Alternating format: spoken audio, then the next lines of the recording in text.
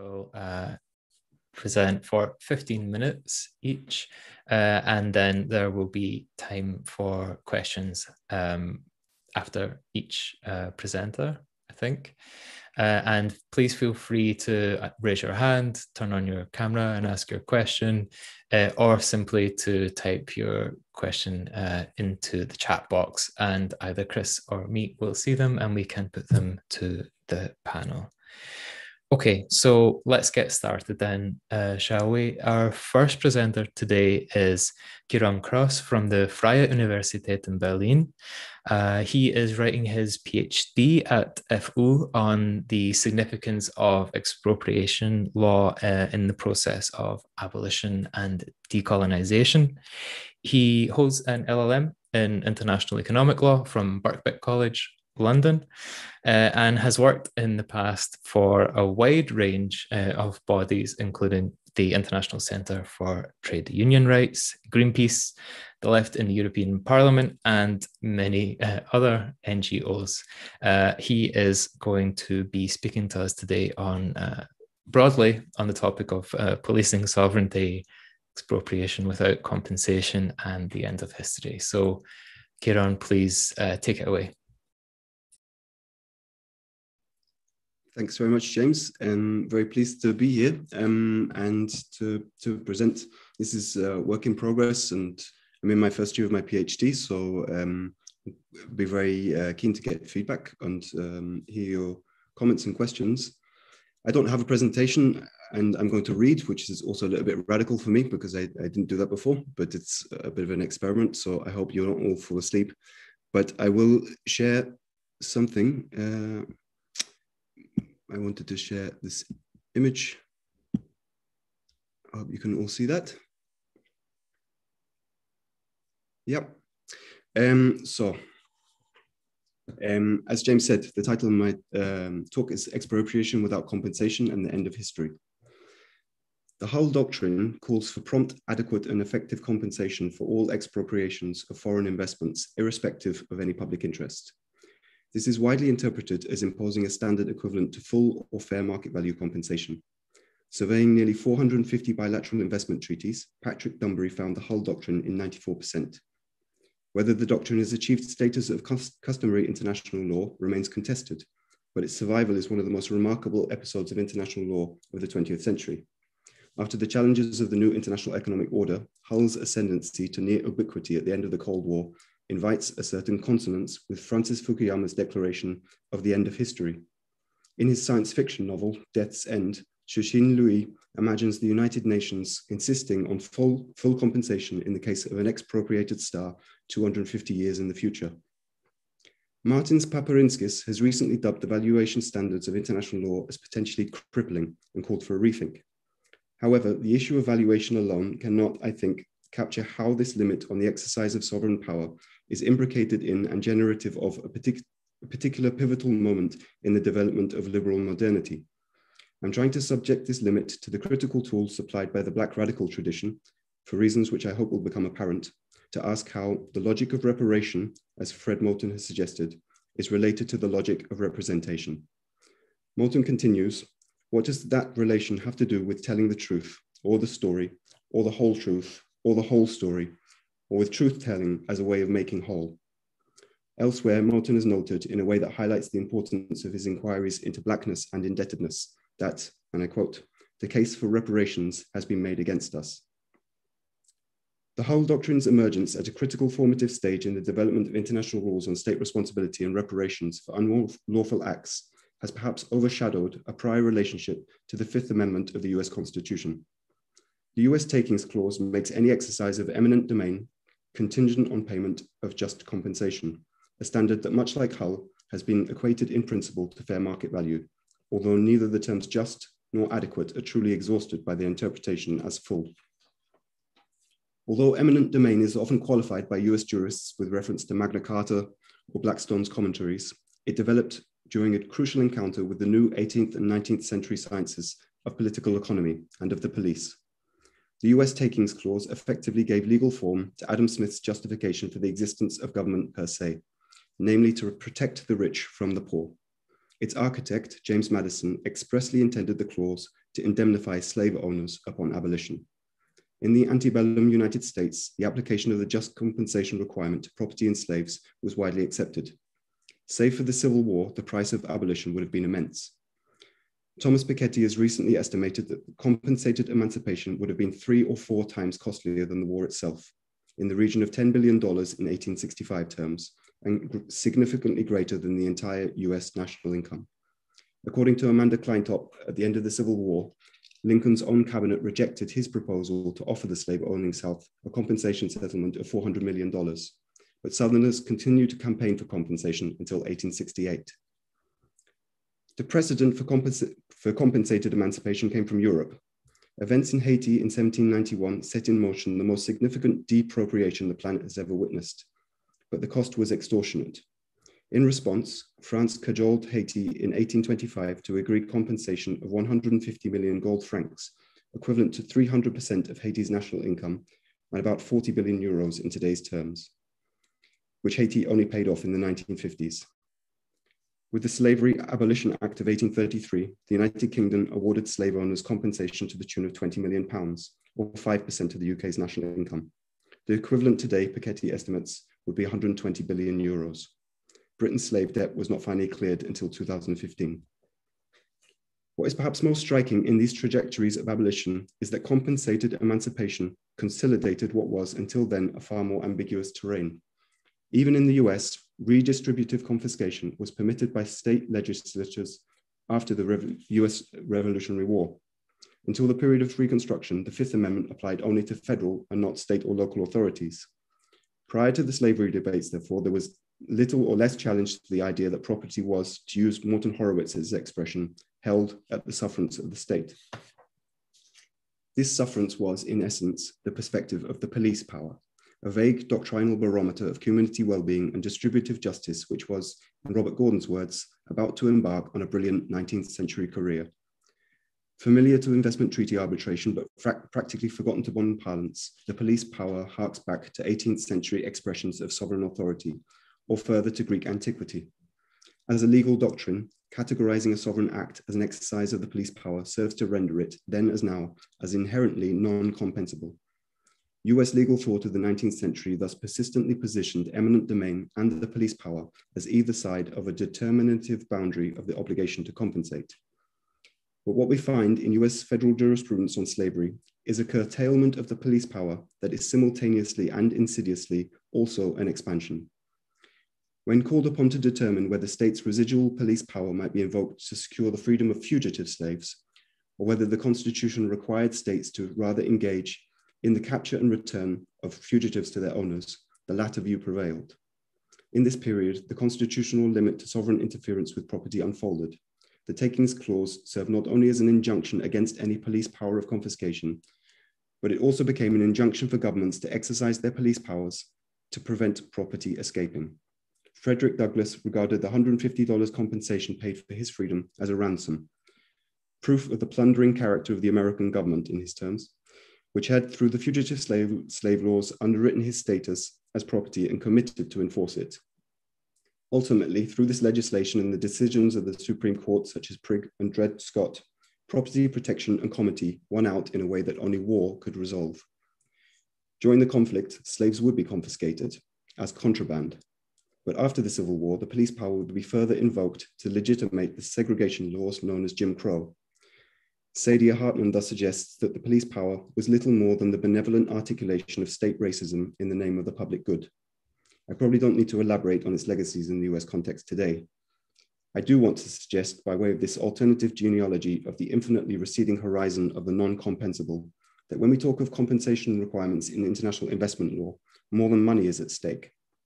Property law distributes security and insecurity. George Rigakos and others have noted the gradual narrowing of the police concept and its general conflation with debates about what the state ought to be in political and legal thought of the Enlightenment. Adam Smith, Jeremy Bentham, and Georg Wilhelm Friedrich Hegel, among others, addressed the question of this ought in light of the unmistakable hegemony of markets. In the nascent logic of governmentality that pervades this era, it is hard to miss that the science of police is animated by slippage between the public and the private, a slippage often fomented by the conflation of the eradication of poverty with the eradication of the poor. In this vein, Mark Neocleos convincingly suggests that it is the inherent insecurity of the institution of private property which brought policing into being. If this is the case, distributive justice would seem to be poorly served by treating property protection, the police power, and policing as discrete ventures of the state. I want to illustrate this concern by turning back to investment law and decolonization.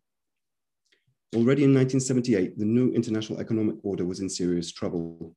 Its alternative standard of appropriate compensation and the principle of deference to domestic law, both promoted in the 1974 Charter of Economic Rights and Duties of States, were effectively made redundant by the sole arbitrator in the Texaco versus Libya dispute, René Jean Dupuy.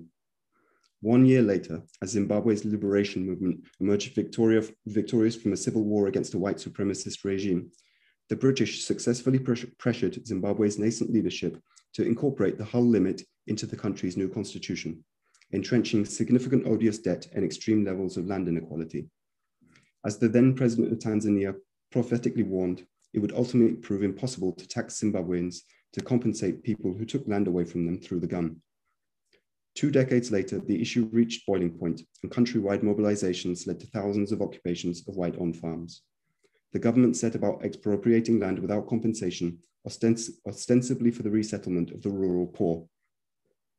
The outcomes and controversies of Zimbabwean land reform are difficult to summarize, but in 2020, the government reversed the policy, capitulating to the demands of dispossessed white farmers and of Western governments by signing a $3.5 billion compensation settlement. Whether and how the country will pay is an open question. Also unclear is the fate of one ICSID claim bought by German-Swiss investors concerning gazetted timber plantations that were first established by Cecil Rhodes' British South Africa Company in the first half of the 20th century. In the 2015 Border Timbers Award, the tribunal ordered the Zimbabwean government to restore the investor's title, or failing that, pay around $200 million in compensation. In its defense, the government claimed that its actions were, and I quote, a normal exercise of non-compensable police powers irrespective of the magnitude of its effects on the investment. This argument received scant attention from the tribunal, but the inaction of the police is referred to in the award nearly 150 times. The subjects of this policing, that is, the indigenous communities still occupying parts of the company's plantations, among them headman Simon Masotsi Chinyai, who you can see here in this photo, petitioned the tribunal to participate as amicus curiae, but were denied any voice in the 5-year ICSID proceedings. In their absence, the government insisted that any police intervention in the occupations might have turned deadly and ultimately led to what they dubbed an Egypt or Syria-style internal massacre. For their part, the investors extolled enthusiastically the Zimbabwean police as an effective force, among whose number, they say, are units that specialize in civil disturbances, including riots. Ultimately, the arbitrators decided that in the government's failure to deploy armed force against the very communities that the tribunal itself had refused to hear, it had not exhausted all existing alternatives to land reform. The tribunal enjoined the government to restore the land to the investors, and in its view, the necessity of deploying force did not render restitution a material impossibility, although, it noted in its words, the possibility of some disturbance should not be overlooked. And so I want to ask how that which sometimes appears under the polite euphemism of regulatory chill relates to what Nahum Chanda has referred to as the dissimulation of a war. Because here, sovereignty is emphatically not in retreat. While the Border Timbers Tribunal has no time for any putative police power of non-compensable expropriation, the police power of the Zimbabwean state is not nullified, but rendered in the service of the investor's plantation, interpolated to maintain what W.E.B. Du Bois predicted would be the defining problem of the 20th century, the color line. According to James Nichol, whether or not the compensation requirement is legitimate hinges largely on how one perceives what is being restored.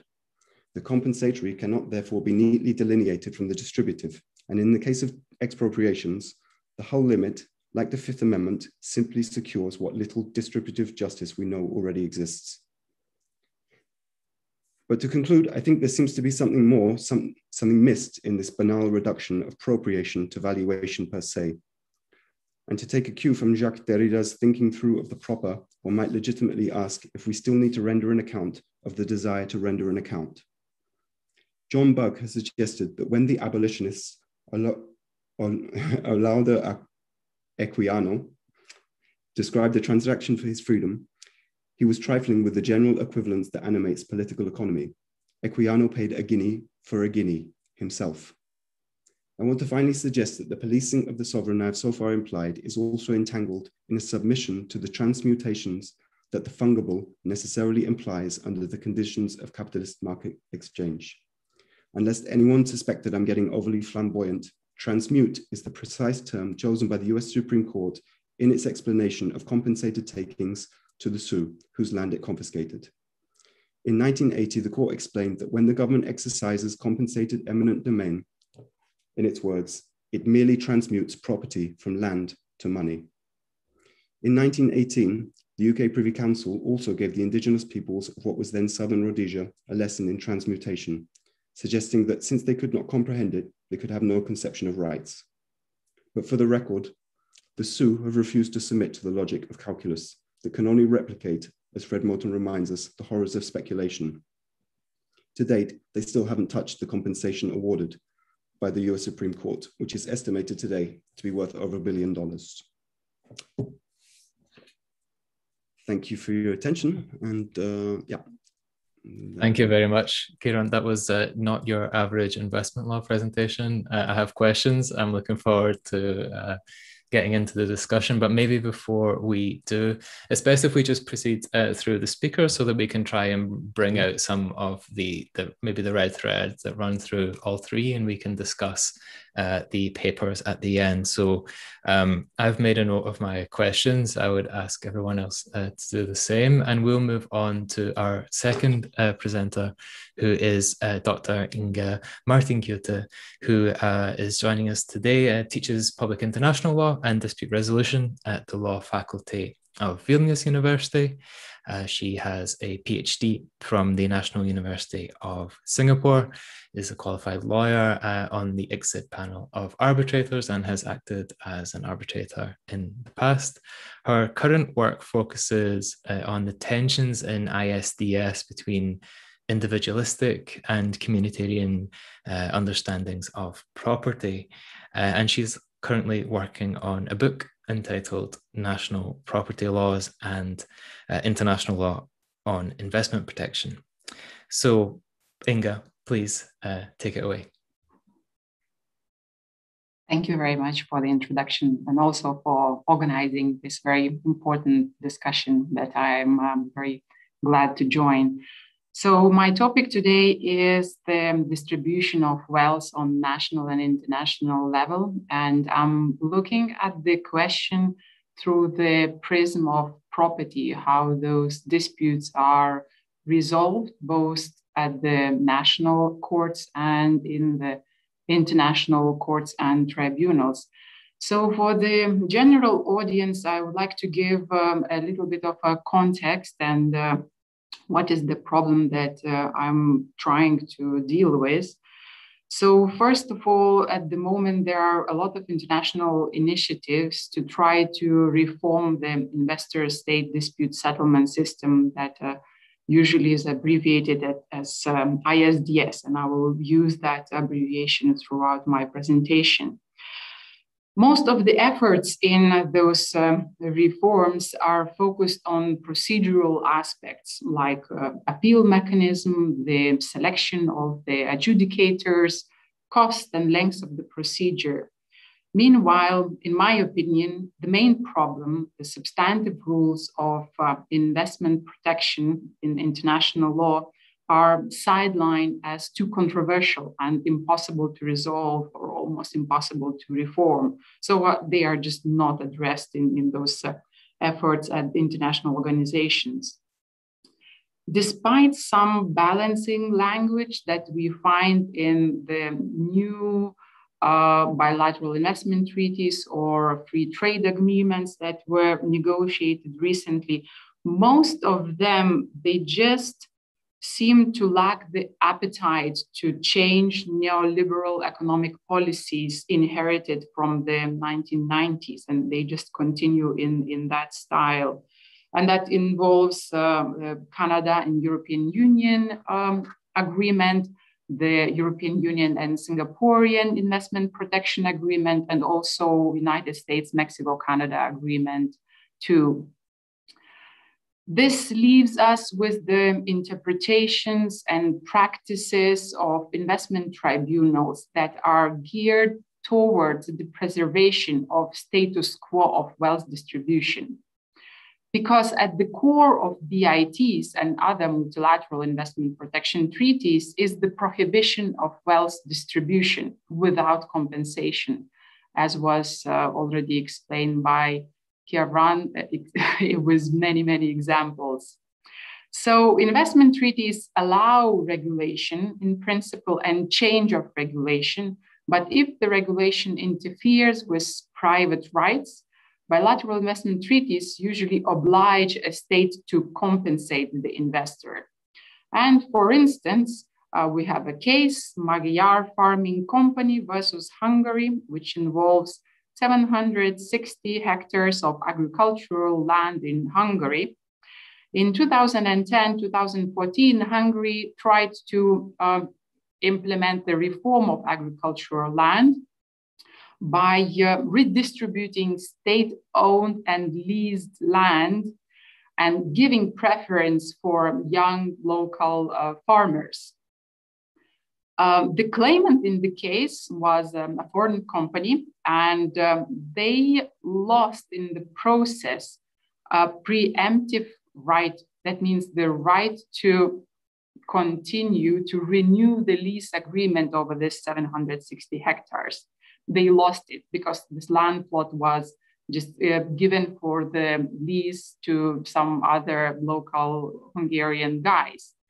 And the claimant, the foreign investor, approached the investment tribunal and won the case. They got the compensation.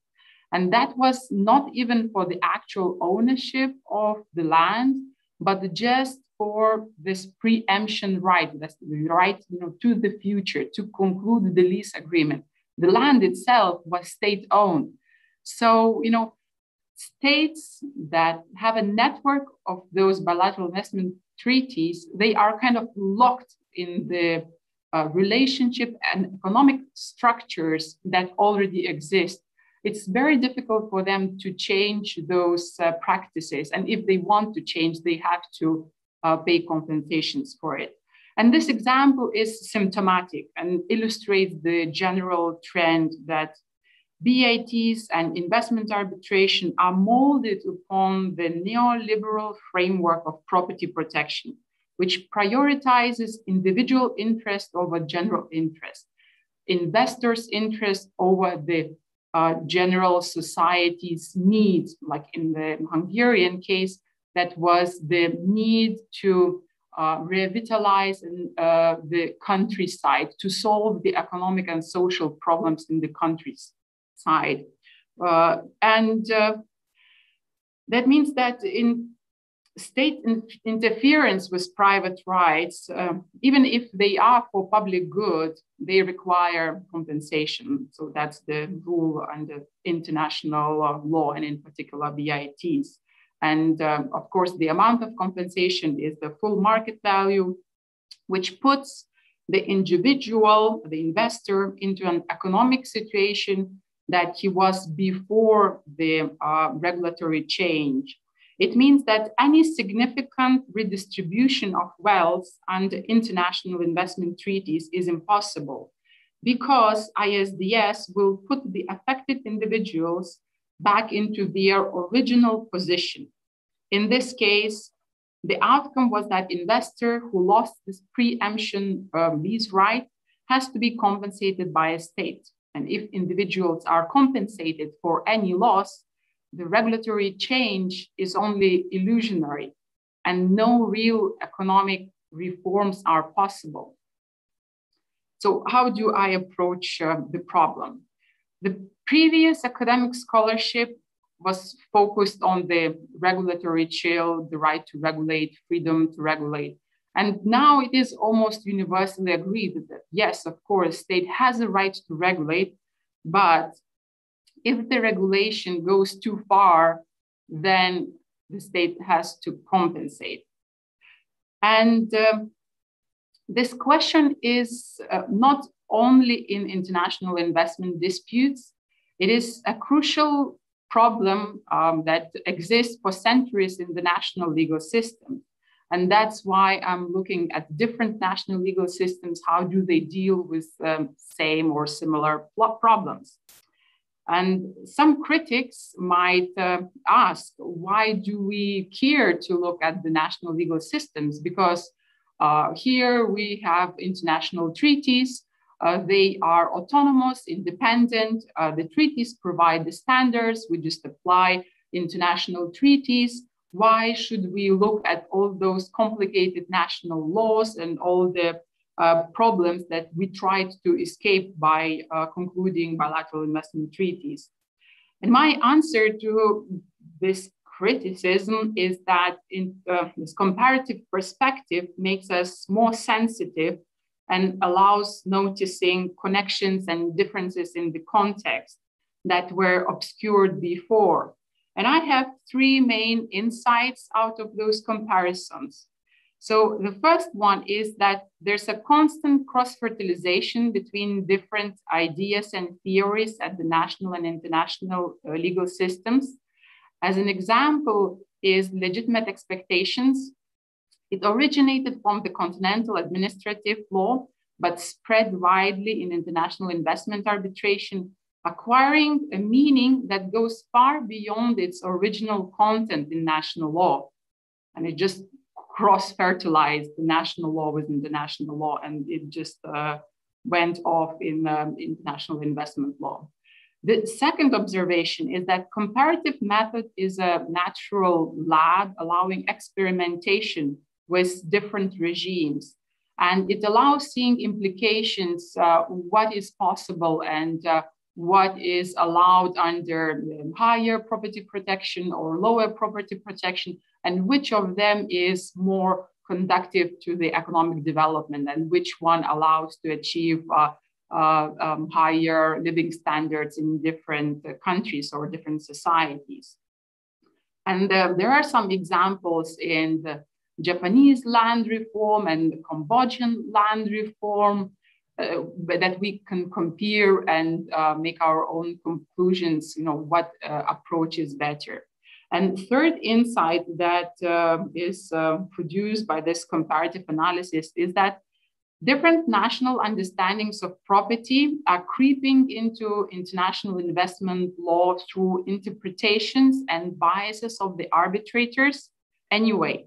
So it is better to study, analyze, and acknowledge those different understandings of property instead of just denying their existence. So we can notice, we can see how different ideologies, how different preferences, neoliberal or individualistic, how do they translate into arbitration awards, and we can identify those preferences in the works or the awards of some arbitrators. And bearing in mind that most of the arbitrators come from Western developed states, and it's possible to analyze the data statistically, we also can make some conclusions of what kind of ideology is preferred in the international investment arbitration. So now turning to my main insight is that national legal systems, including Western developed states, they integrate community interest in those disputes and are able to redistribute property much better than international law. And by international law, I mean international arbitration. Because, separately international law, like as a public international law, they don't have too many kind of property economic disputes. Most of those disputes are within ISDS, within the framework of investment arbitration. And now I would like to examine three areas of general interest and how different disputes are resolved within those areas. And through them, through the examples, I hope that you will see that international investment law, and in particular investment arbitration, they are antagonistic to the redistribution of wealth within a society. While the national legal systems, they are more favorable to the redistribution. If similar dispute is heard at the national level within the national legal system, because national legal system has a broader kind of holistic legal system that includes the protection of the interest of the community, it protects other considerations, other interests. So usually national cases, national solutions, they are more favorable to the wealth redistribution, including the Western developed societies. And I'm not even talking about the developing states that have very, whose national legal systems are very communitarian, and they do redistribute wealth quite frequently and to a great extent. So first of all, the first area of general interest is health and safety. So there are many disputes that involve the general consideration of health and safety. And under this heading, we have a number of situations and cases where individual interests clash with general community's interests expressed in some form of regulation. And usually neither the property nor investment may be used in a way that endangers or poses threat to the health or safety of other people.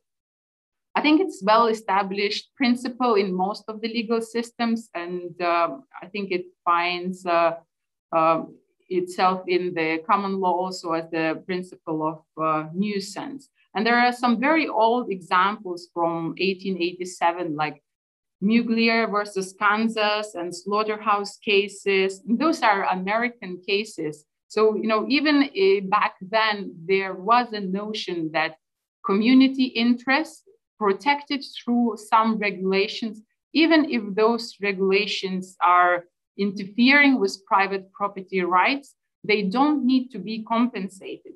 And we have a lot of examples like Belfast Corporation versus OD Cars from the UK, which basically says the same. It is possible to regulate with the interference over the private property rights or investment and not to pay compensation. And it is recognized in many Western developed legal systems.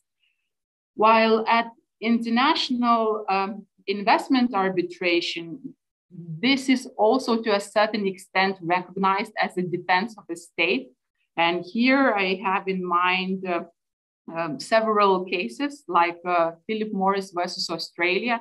And probably everybody knows the facts of the case. Of course, it's a plain packaging dispute, where especially against Philip Morris versus Uruguay, where it was held that the state's regulation of the tobacco marketing is a legitimate measure to protect public health. Therefore, any infringement or interference with the investment or intellectual property or any kind of property, those limitations are legitimate and don't need to be compensated. But unfortunately, we do have many other cases in international arbitration where health and safety were not recognized to the same extent as in the national laws. And here in mind, I have Vattenfall case, which of course borders on the kind of environmental consideration, but also health and safety, because it's health and safety of the people, but also of the environment. So here in Vattenfall case, it was very promising case, very interesting case to follow. But of course, the German Constitutional Court ruled that the German state violated certain legitimate expectations of those nuclear power plants. And after the Constitutional Court decision that there was a violation of legitimate expectations, very quickly, Germany settled the investment arbitration at ICSID, paying 2.4 billion euros for those owners of nuclear power plants. Although the reason behind the regulation, of course, was very, very good. The government wanted to avoid possible nuclear disasters, and it was not sufficiently convincing really to kind of avoid the compensation, or at least to avoid the settlement. So the government settled just on the 2 more case. minutes. Thank you. I see. So very, very quickly, I want to cover 2 other areas of this contestation. So one area of contestation, the second one is environment that I touched very briefly. And environmental matters are much more contested than health and safety. They frequently feature in investment arbitration as defenses of a state. For example, a state wanted to preserve the environment, and they wanted to establish the nature reserve, or they wanted to prohibit the use of certain chemicals or additives. And those regulations interfered with certain business models or just the use of the property of investor, and the investor claimed the damages or the compensation in various investment tribunals. So investment tribunals are much more critical about those environmental defenses of the state. And it depends then on a case. But what I wanted to stress that we do have at the national level many more cases that are very protective of the environment. And the same kind of recognition, acknowledgement of the general interest of the society to protect environment is not reflected in the investment arbitrations and the awards. And there are some speculative reasons for that. One of them is because ISDS is fragmented. So what the tribunals say, they say, we don't have jurisdiction to hear environmental complaints. We cannot really address them. So the investment tribunal's sole purpose is to look whether there was any harm to the investment. And because they are so fixated and kind of fragment themselves in this little box, they are not addressing other environmental concerns. And the final area of contestations where all this kind of wealth redistribution is happening or not happening on various levels is land use and urban planning. And it also has some contradicting decisions.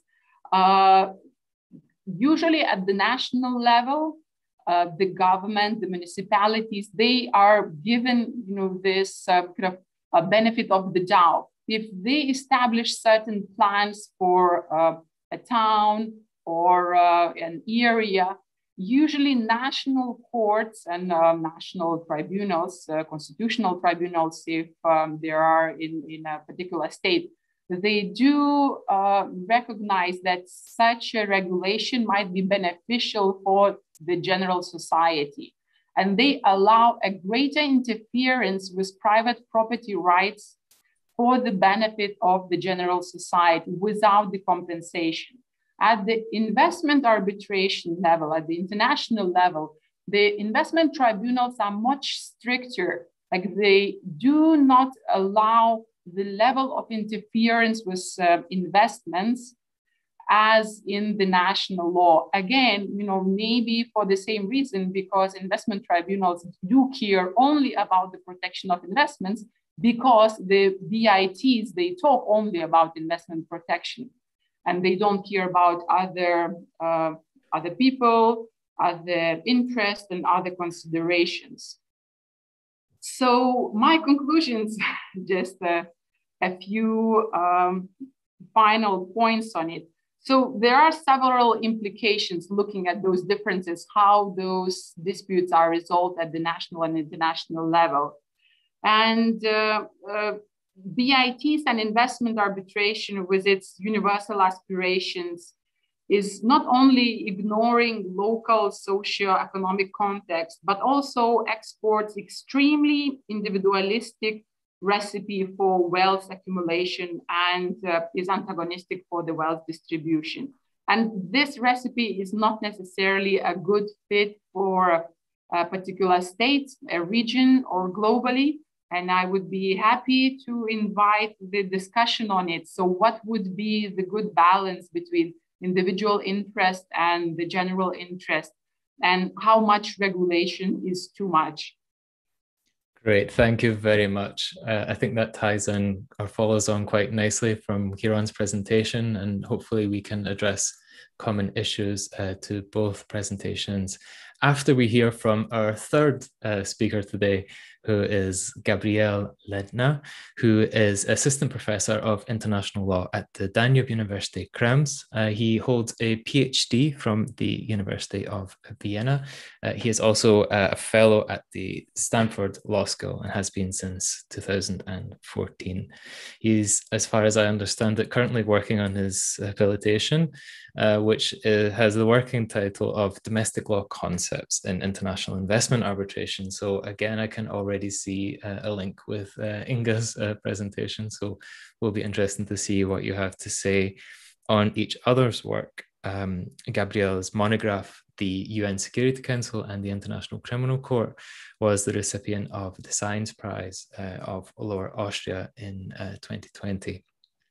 His presentation is going to be on ISDS and the relationship between intellectual property and investment chapters, considering more specifically distributional inequities. So with that, I will hand the floor over to you, Gabriel. Aim for 15 minutes if you can, and then we'll get the discussion started. Thank you. Thank you very much. Thanks for the kind introduction and also for having me. This is really a great panel, and I can really immediately continue with the framing that Inga has done already. And because I'd like to perhaps zoom in on some of the questions that Inga has outlined with respect to wealth distribution and questions of property and the question of national disputes versus international disputes. And so in a way, I'm kind of zooming in to a particular question. So this, I prepared some slides, so this is going to be a bit more technical. So I think that fits the previous speakers' outlines very well, so that we look at a specific issue and talk about some of the less obvious distributional impacts of what looks like a very technical question of the relationship between IP chapters in free trade agreements along with the investment chapters, with the big difference usually being that with investment arbitration you have access to ISDS for foreign investors, whereas in IP treaties and IP chapters in free trade agreements you have state-to-state dispute settlement. And so I'd like to zoom in on that and to kind of outline how through the interpretation of this relationship, the IP rights and property rights generally are expanded through ISDS, and the right to regulate is one of the buzzwords out there, but the rights of sovereignty on the other hand are therefore limited. So let's just a brief background on this issue that I'm addressing here. So there has been a growing body of literature to suggest that, well, intellectual property rights are, along with other international IP treaties, also protected through international investment agreements. If you look at the wording of some of the definitions that you find of what constitutes investments, a lot of, at least that a type of investment that is covered might be intellectual property rights, and might even discuss this and define this further. And the worry in this literature was on one part that, well, this would eradicate TRIPS flexibility. So the grand bargain, so to say, between developed and developing states within the WTO, where of course the multilateral avenue there, resulted in a compromise that didn't satisfy developing countries much, but it was a compromise and gave certain flexibilities to developing countries. And the worry is that through ISDS, which now got this attention, and where practitioners and investors saw a potential to enforce using the vehicle of ISDS to enforce their IP rights, which they can only indirectly through state-to-state dispute settlement, like in the WTO or in chapters that you have in free trade agreements, like in CETA or in the NAFTA agreement, and so on. So that's why some, I quote Brian Mercurio, who talked about awakening the sleeping giant, that once we open, or another article called it, open the floodgates for these kind of claims, it will have significant consequences in that regard. We have a couple of cases. I will briefly mention them, none of which were decided in favor of the investor. But I would argue that because the level of protection remains unclear, and we have been talking about this, of course, there is a tendency for expansive interpretations of these protection standards. So there is a worry that this would result in a somewhat, at least indirect effect of a regulatory chill, and of course the more obvious distributional effects of wealth distribution in favor of those holders of IP. If we talk about health and the big pharmaceutical companies that are then able to sue states if they feel that their intellectual property rights are violated. And then another way of looking at it from the perspective of sovereignty versus property in some broad strokes is that actually recent treaty practice suggests that, well, states are also worrying about this and tried to limit the scope or the potential for these kind of disputes to be settled through ISDS.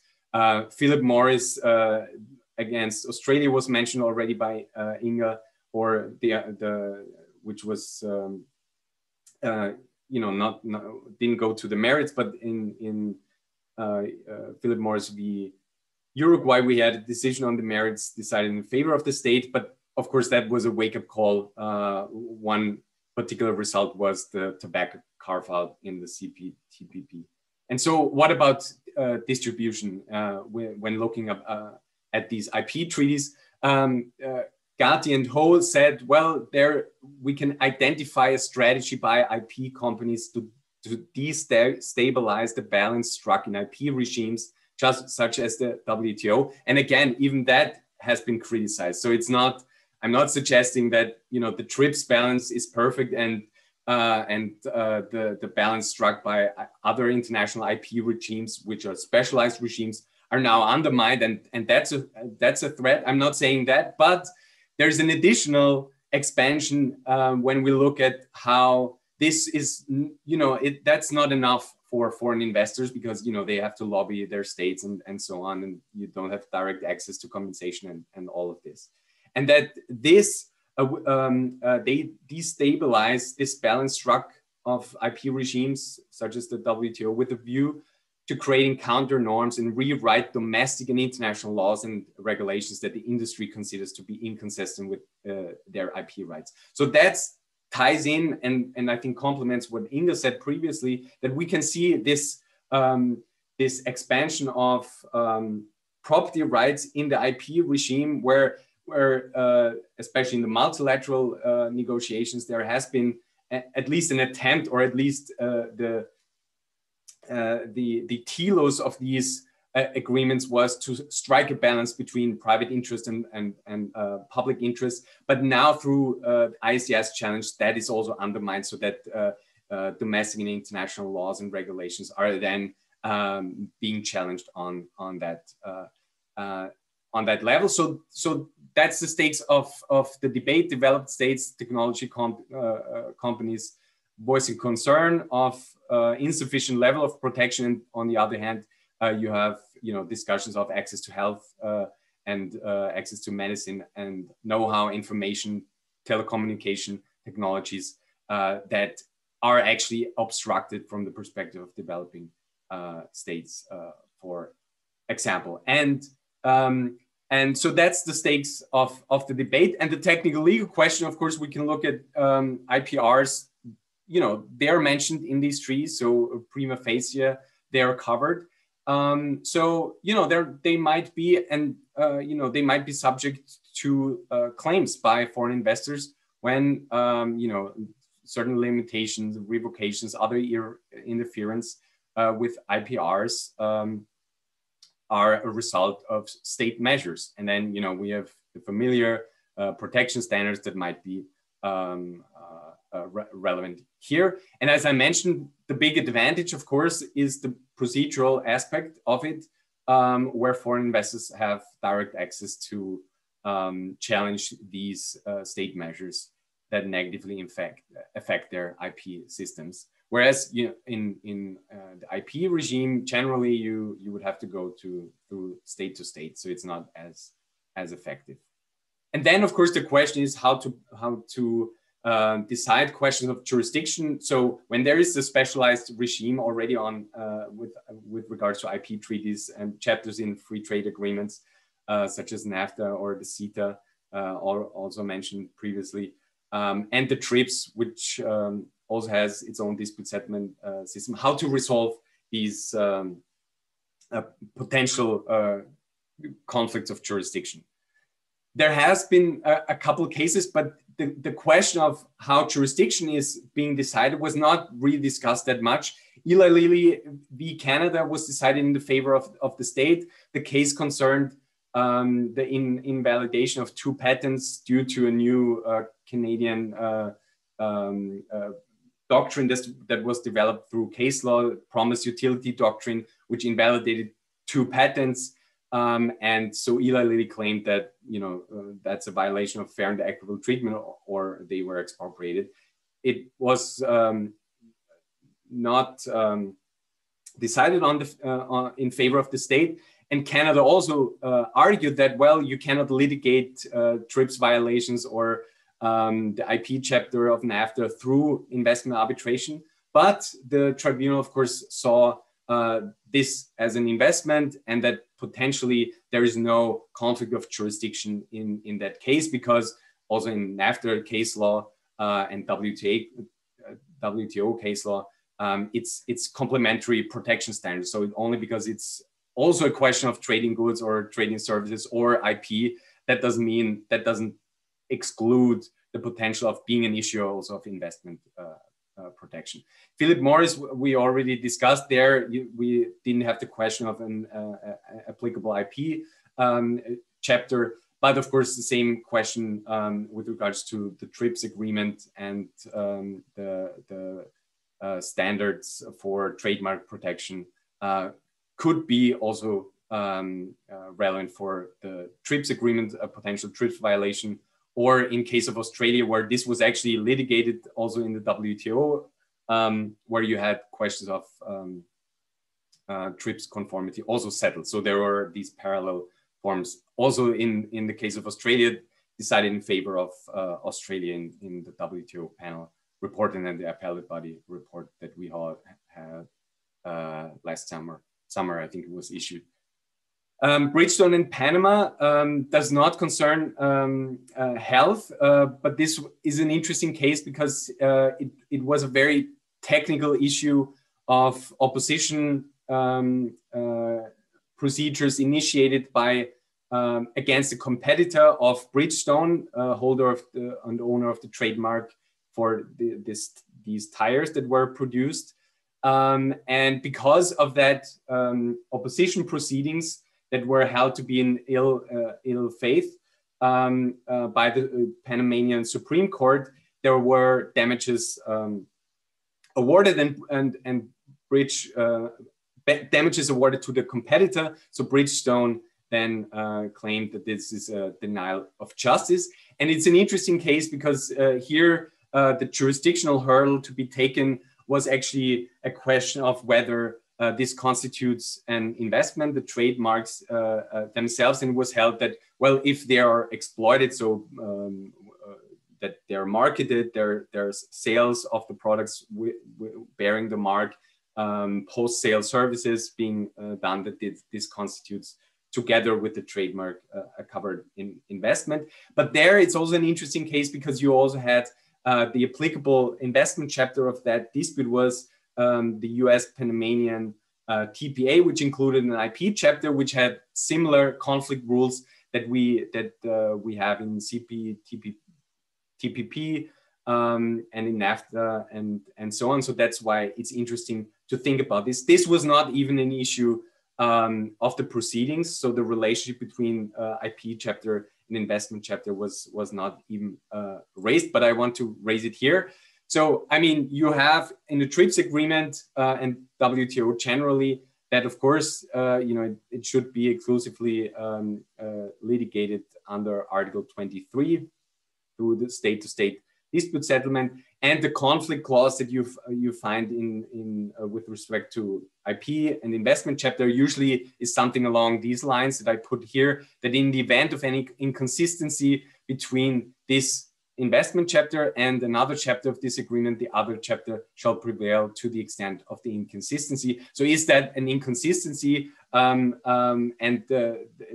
Usually if we go to some of the case law, it is not sufficient to claim, only because the IP chapter might permit broader measures with regards to trademark opposition proceedings and has some regulation there. That does not mean that it is inconsistent with investment protection standards, but it's still interesting to see and identify here that it depends on the understanding of what inconsistency means, what the conflict of norms is constituted, and how this is to be interpreted. But in effect, what is interesting from a distributional perspective is, of course, that when you shift a dispute being settled from IP chapter that's litigated from state to state dispute settlement to a system where you have direct access of foreign investors, you shift from and with regards to the WTO, of course, from the multilateral agreement or the state-to-state part of the agreement of an IP chapter. So from sovereignty to the bilateral agreements and ISDS to then, with the result, to expand these property rights further. And it's interesting because I mentioned treaty practice, and that's the final point I want to make. The treaty practice indicates that states are very much aware of this being a potential issue, and that they want to limit these kind of disputes being litigated via ISDS. So there has been, with respect to the protection standards, that a clarification that this article on expropriation does not apply to the issuance of compulsory licenses in accordance with that are consistent with the TRIPS agreement. And a further, we had that already in the US model agreements, and this is quite common, but then the further clarification that the revocation, limitation, or creation of intellectual property rights to the extent that these measures are consistent with TRIPS or Chapter 20 do not constitute expropriation. And also then the kind of a contrario argument that you could already think about is also captured by the second sentence here. Moreover, a determination that these measures are inconsistent does not establish an expropriation. So in other words, treaty practice suggests, and I have another slide of this another clarification that wants to limit the question of intellectual property right to reserve this domain of intellectual property right to the state and to domestic law, and that the parties even agree to review the relation between intellectual property rights and investment discipline within 3 years after the entry into force. So you can see that there is some worry about these kind of questions and the relationship between these two regulatory regimes. So in conclusion, what has not materialized is, a floodgate opened, and there were a huge number of cases. We have a couple of cases, all decided in favor of the state. But of course, they left the door open. I mean, Philip Morris v. Uruguay, we had a strong, powerful dissenting opinion by Gary Bourne. So of course, that can be used in future litigation. Recent treaty practice suggests a restrictive approach, but we all know, and Inga also mentioned this, well, case law and the dynamics within the regime suggest further expansions of this. And I think it's an example of this is the fact that it has not really been discussed, that there might be a jurisdictional conflict, and it might be better to reserve disputes around intellectual property to the specialized regime that deal with intellectual property. And so on the more technical level, we can see that distributional consequences are also happening on the interpretive level of whether and how to litigate IP disputes. In that regard, of course, with an shift in the kind of bargaining power away from the states and toward private actors, including not only the big IP companies, but also the arbitrators and the ISDS system and network. So that's it from my side. Thanks a lot for your attention. I'm looking forward to questions later. Great, thank you very much. I think that was 3 really excellent papers. I'd like to take this chance actually now before we even start the discussion to thank you for that. I think it was really super interesting. Does anyone have a question that they would like to ask right now before I abuse my position as chair to ask mine? Please feel free to stick your hand up or to type your question into the chat. Any questions?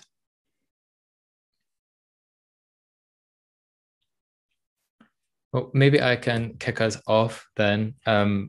Ciaran, if I could start with you. I think your presentation was really fascinating and super rich. I think really useful for investment lawyers to learn a bit more about, these concepts that we are so used to using and to teaching our students. Of course, when we teach expropriation in seminar 2 or 3 and we talk about the Hull formula, we are used to talking about the Hull formula as if we know what it is, but of course we don't often appreciate that these things don't exist in a vacuum, and there's actually such a rich history and the context surrounding the Hull formula that you mentioned really had such an impact on that. And so I learned a lot excuse me, from your presentation, and I think it's very valuable what you're doing. I had 2 questions which kind of are designed to push you a bit more towards the investment law side of things, which you mentioned towards the end of your presentation, but in less detail. You mentioned Martins Paperinski's recent work on crippling compensation, and our Glasgow colleague here, Tony Marzal, has also recently written on calculation of compensation, which I think is maybe slightly more technical in terms of the means that we use for calculating compensation. And I was wondering whether your argument really was that compensation was never appropriate or was always a barrier to redistribution, or whether it is more that you see this type of large-scale crippling compensation as a bar, and you would maybe advocate a move back towards something maybe more like the appropriate compensation standard of the new international economic order.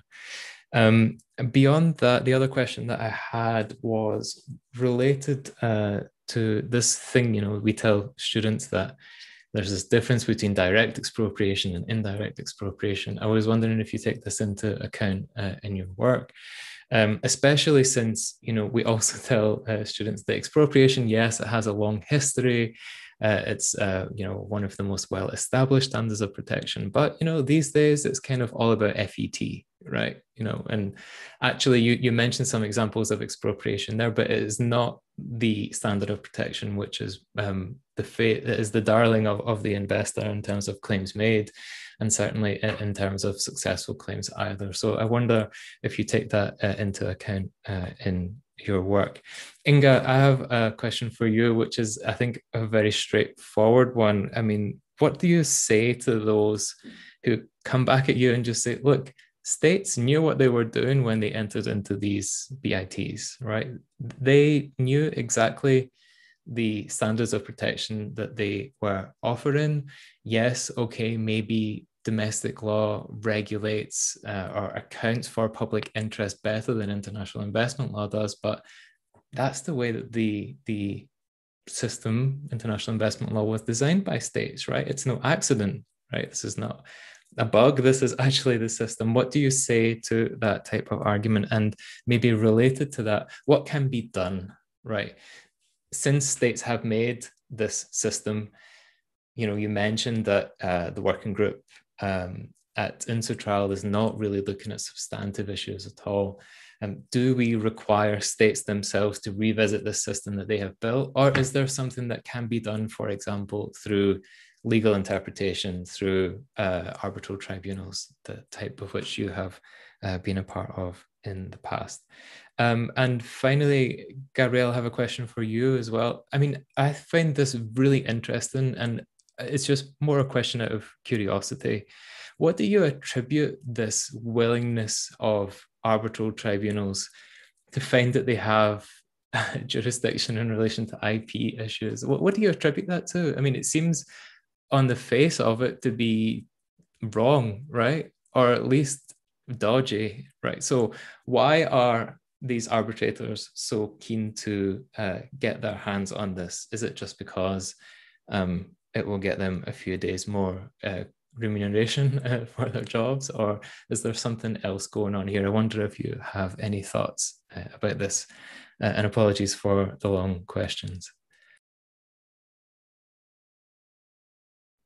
I should start, I take it, yeah. Hey, thank you very much for the feedback, and great questions as well. You could probably tell from the tone of what I said that I'm not really designing reforms, but I don't dismiss the idea of this this prohibition on confiscation, if you like. I don't dismiss that its value entirely, but I think what the Hull formula and also US takings law share is that they both have, actually it's outside the Hull formula, but the Hull formula is normally articulated with the public purpose as well. And this is exactly the same as in the Fifth Amendment. You have there has to be compensation and there has to be a public purpose. And what that leaves open is, what if the public purpose is not to compensate? What if that is the purpose? What if there is a redistributive political motive? And that was precisely what the Fifth Amendment was designed to block. And so I think that by having this kind of dual character, this dual conditions, then the strict application of Hull just leads to there's no room to play with the valuation. And this was the whole problem of the challenge of the new international economic order. I could talk a lot more about that, but I'll go on to your second question about direct, indirect. I think it's also a really interesting point, and that is also something I see that develops also in US takings jurisprudence in the 19th century. But I think there's also something I would be interested to hear from the other presenters as well on this, about whether there's a need for us to start rethinking about this regulative and distributive distinction, because I think this is really key to what this direct, indirect definition belongs to. And I think maybe we accept that distinction too quickly, because a lot of regulation is distributive. Perhaps all regulation is distributive. So what's the purpose of this direct concept of the direct expropriation? And I'm thinking a lot about whether, particularly, as you mentioned, the FET standard is really like the key standard that's being invoked in these treaties, and direct expropriation is more or less a thing of the past, except in extreme, quite unusual cases like in Zimbabwe. But the whole structure of investment protection requires it still. It needs it as an analogy. And it's a similar situation in the US jurisprudence. So there's this constant references to physicality and materiality and the property object. And that's obviously in legal thought also evolved a lot in the last 200 years around the idea of bundles of rights and the property object. But I think the thing that law seems to be holding on to the object for is valuation, because this is like the compensatory requirement logically fits to this idea of there being a unit of exchange, like a property object, even though the legal discourse has developed like much beyond that. So I think although most of the cases are on the FET standard, perhaps we wouldn't even really accept them if the prohibition of direct expropriation wasn't in there, because that is like the analogy that everything else is built around, to me at least anyway. Yeah, I'd be interested if the others also have any thoughts on those questions, but thank you. I think that's a really interesting answer, and also makes me, start to question the fact that we always teach expropriation first as the standard of protection, and then the rest follow. I think maybe that's not a coincidence. Inga? Yeah, right. Thank you for this bringing up the standard critique, right? That states knew what they were signing up to. And I would say this is the great fallacy of investment arbitration. States didn't know because there was no investment arbitration practice back then. Most of BITs were signed in the 90s, like when all the Eastern Bloc came, after crumbling Soviet Union. So that's when most of the BITs were concluded.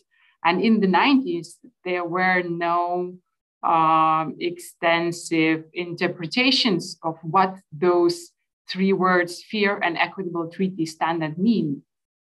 All the interpretations came later, around the year 2000. And then it became apparent the extent of the obligations. So I don't think that states knew them when they were signing those BITs what it means. But and you could say, for example, expropriation. Sorry to jump in, but I was just going to say, yeah, okay, maybe they didn't know at that time, for example, how FET was going to be interpreted, but they could have thought about incorporating police powers, public health, safety exceptions into those treaties at the time, right? This would not have been completely far-fetched, and they didn't. Another interesting aspect about negotiating and concluding BITs is that the concepts that are used for the BITs, like property, movable, immovable, contractual rights, IP rights, every contracting state interprets those concepts, from within their own legal system. And when you have like continental legal systems, when they don't think that contractual rights are property, they, signing the BIT, would never have thought that termination of a simple commercial contract will be equated to indirect expropriation, because contractual rights may be treated as property under the common law or American law, which became the dominant interpretation in investment arbitration. So, those kind of very different understandings, what do we bring to the table and into the treaty?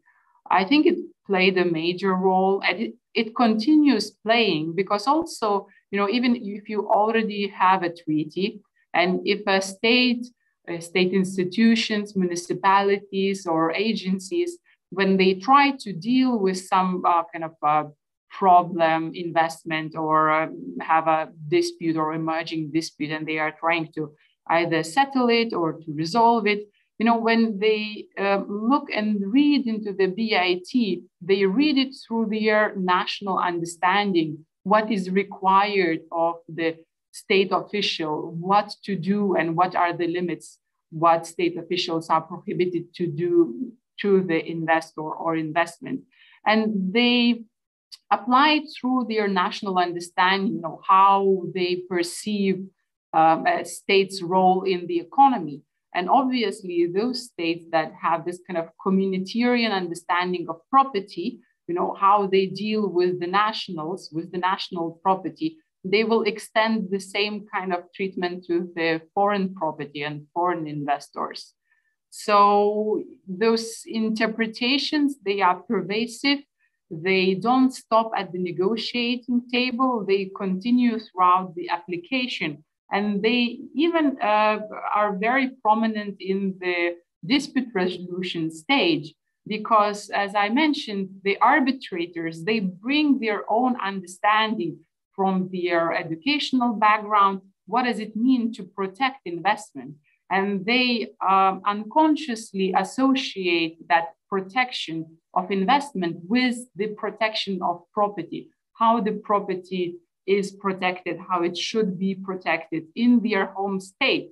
And that's how those kind of Western individualistic understandings of property get exported around the world with the pretense that it is universal standard. But it's not, because rarely there were any comparative studies what the property protection in those other countries, in the developing countries, how does it look, how is it understood? And very often it is understood much more narrower than in the Western world. Yeah, I mean, I think it's an absolutely evergreen issue, right? How the baggage that lawyers bring to international law, we're trained in domestic law, then moving to the international plane, and how domestic law concepts are sort of translated, how they move through the kaleidoscope onto the international plane. Filippo, I see that your hand is raised. You have a question for Inga. I'm keen to get to let Gabriel speak first, and then we'll come to you if that's okay.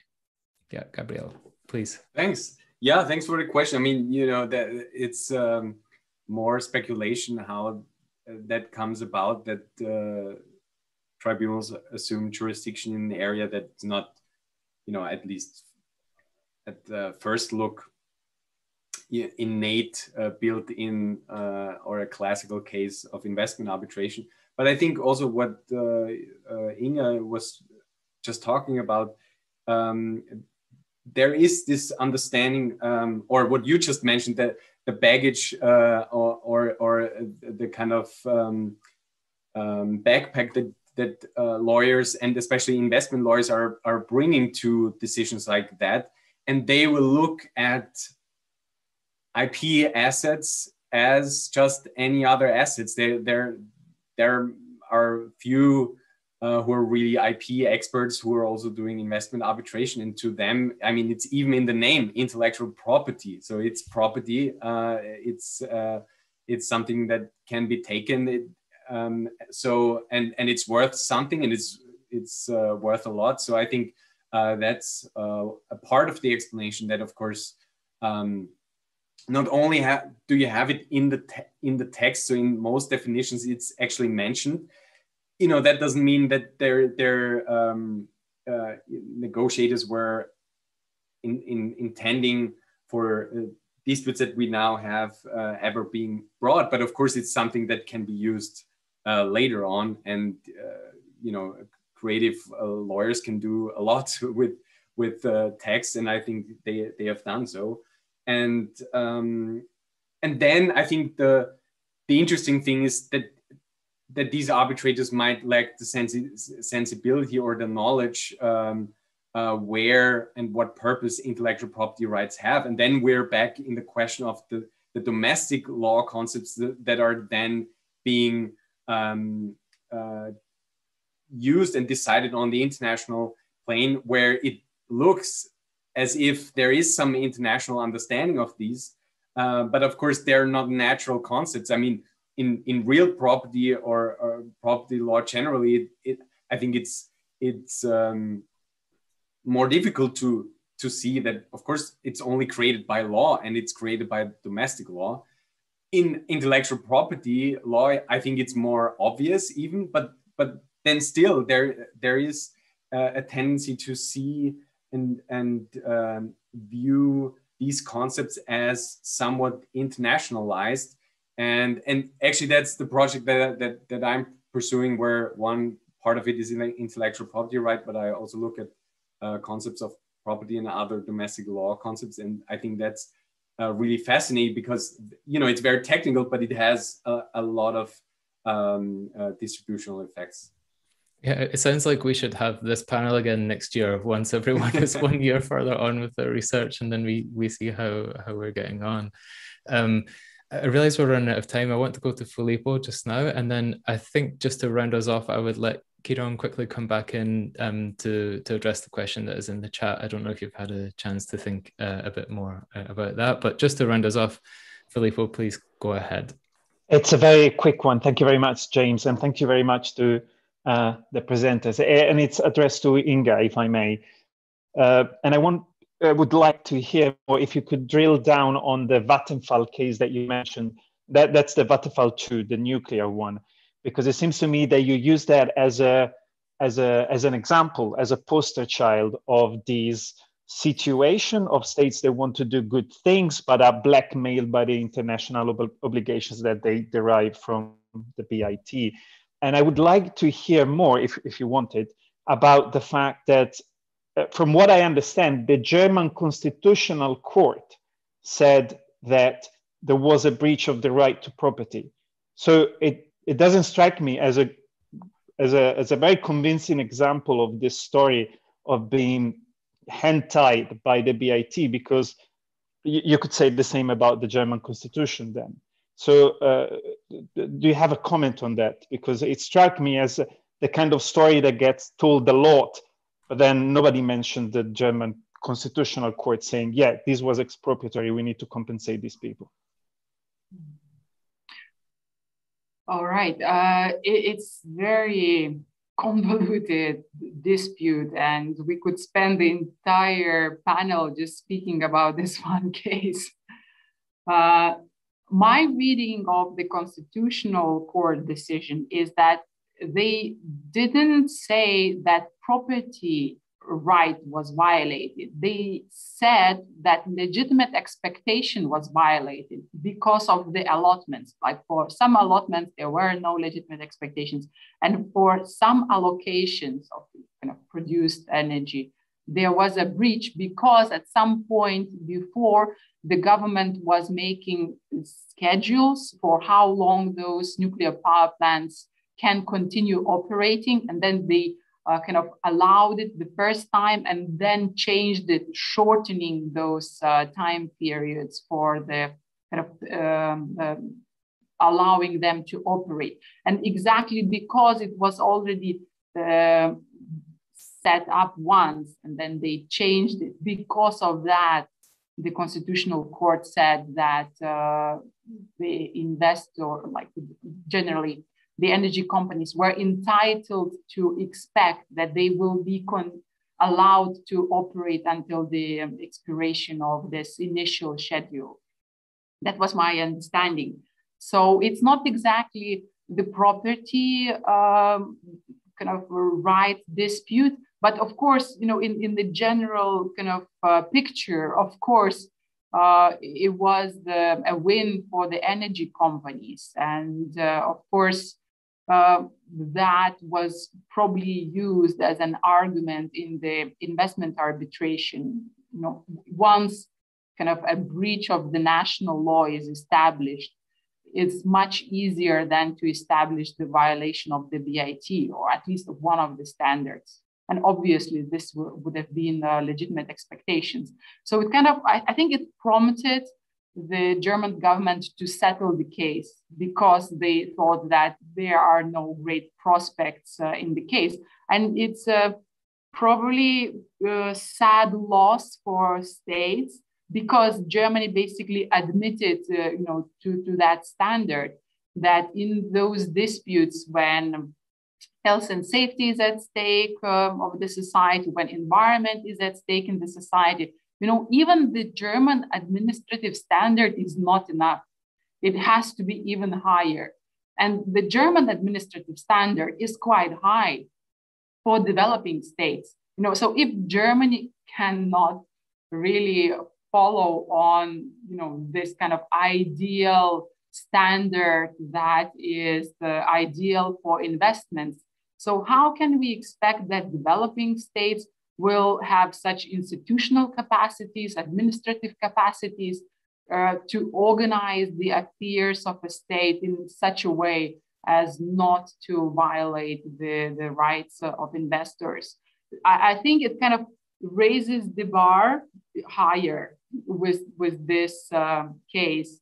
Although there are other cases in Germany, and I think I didn't have time to mention groundwater case, which is an older case from 100 years ago, where it was said that the company that was excavating gravel and using the water in the process, it was prohibited from continuing the excavation of the gravel because the nearby town municipality passed the new regulation prohibiting excavation and usage of the water, because the drinking water was depleting in the town and kind of put under the pressure the reserves of the drinking water.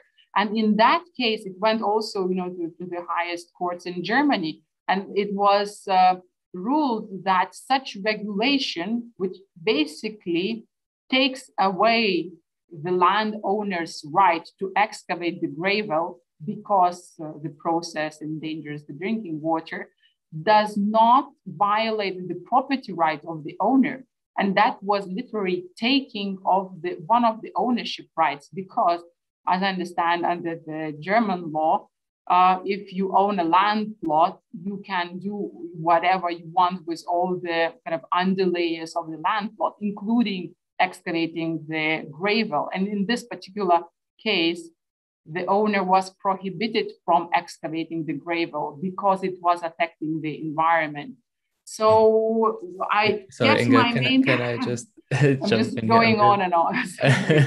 I'm just keen to get to Ciaran and then to let people get their dinners. So if you don't mind, just to round us off just very briefly. Yeah, I will try. I wrote down something which is not very brief, but yeah, I'm not. The question is a bit vague, but I think I can answer it best insofar as I'm looking at, like I mentioned in my talk, about the Black radical tradition, and also how this how a critique of Western metaphysics is developed. And I appreciate most people won't think that's very relevant to what we're talking about. But I think in terms of the property form, there's something about the ontology of the thing of property that the Black radical tradition is pointing to, which is that it's necessarily hyperbolic and speculative. And the absolutism, this idea of having an unencumbered property right, is in a way always a myth. And even in legal histories of property, you see that absolutism kind of comes to a head with transatlantic slavery. And I think that's I think that's a ripe sort of area for further research, because it's I think we live in that legacy today. I think that's the short answer. Great. This was a very excellent short answer. I would say thank you very much for this. I was only half joking when I said that we should do this again in a year's time, because I thought this was a really interesting, really rich panel, which covered a lot of ground. And I'm very grateful to the three of you and to Christopher and to everyone else who joined us today for making it a very interesting panel. So I will say thank you again one more time and enjoy the rest of Glasginburgh. Thank you very much, James. Ciao. Bye-bye.